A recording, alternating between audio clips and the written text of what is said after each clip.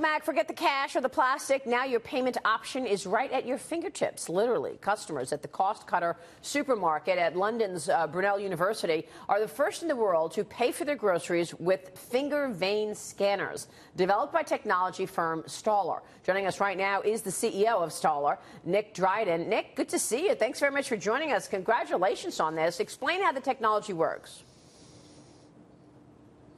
Hi, good morning. Yeah, the technology works quite simply. We use near-infrared light, which scans your finger. Your hemoglobin absorbs infrared, and we get a very clear pattern of your vein structure. So much so that we can get 1,500 point map reference from your finger. So it's a very, very strong biometric. Hey, this is Jason Chaffetz. Interesting technology. Why is it better than, say, maybe a retinal scan? Here in the United States, I signed up for Clear. When you go through the airport, they take a scan of my eyeballs, and I can go. I don't have to touch anything. Why do you think this is better than doing a retinal scan? So we're kind of dealing with points of sale and gates to get into places like football stadiums and festivals. And it comes down to cost versus speed versus usability. With this biometric, the devices are relatively inexpensive. Compared to retinal scan, it's massively cheaper. It's very practical. People don't mind using their fingers. Some people have an issue using biometrics full stop, but definitely more so if it's a retinal scan. But I think because we're cheap, we can do a cloud, and we can do a cloud match within. So we're matching in the cloud, and we can do a cloud match within 200 milliseconds, which I think is a little bit more difficult with retinal. Are there any health risks to any of this? I mean, whether it's a retinal scan or your veins in your finger, what are the health risks? Well, this is a medical piece of technology anyway. I don't think there's any health risks. Infrared is present in the sunlight. So this device, made by Hitachi, was used to spot the early signs of heart disease. It can also spot the early signs of diabetes. So it's a very well-made piece of kit. It's been in the industry for years, but as medical, not in any way linked to point of sale.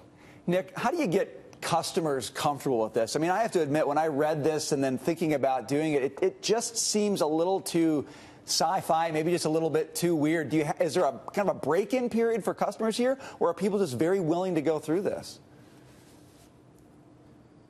Well, it's a good question. We've been testing this since 2012 in music festivals. You know, it's just so we could introduce a cashless system. People are kind of wary of biometrics. I don't know if it's the same in America, but in Europe, fingerprint and DNA has always been used against us. It's always been synonymous with crime. So I think people have got to get over that step. But I think when they realise that what we actually, when we make a little crypto key from your finger vein pattern, that is completely anonymous in our database. So if anybody ever gets in there, there's nothing that they can actually find that they can reuse.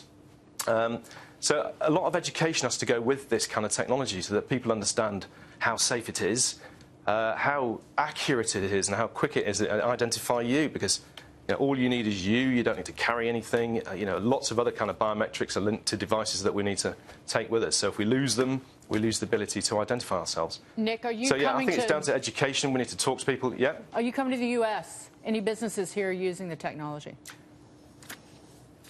We're coming to the US in October. We're going to be at Money 2020. Please come and see us there. FingoPay. There's a lot of US businesses talking to us already, and we'll start the conversations next month. Yeah, hi, Jason Chaffetz again. Again, explain the difference between a finger vein versus a fingerprint. You know, you go on your Apple phone, and I can unlock it with just my fingerprint. Why is this better? Is it more secure? So with fingerprint, Jason, we tend to find it doesn't work. It's less reliable. If your hands are wet or dirty or slightly sweaty, you tend to find that will not work. And we can't take that chance. Fingerprint also is latent, so I can leave it on a glass, I can leave it, everywhere I touch, I'll leave a fingerprint.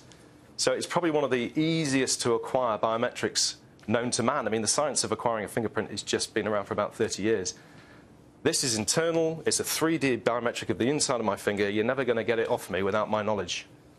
All right, we will leave it there.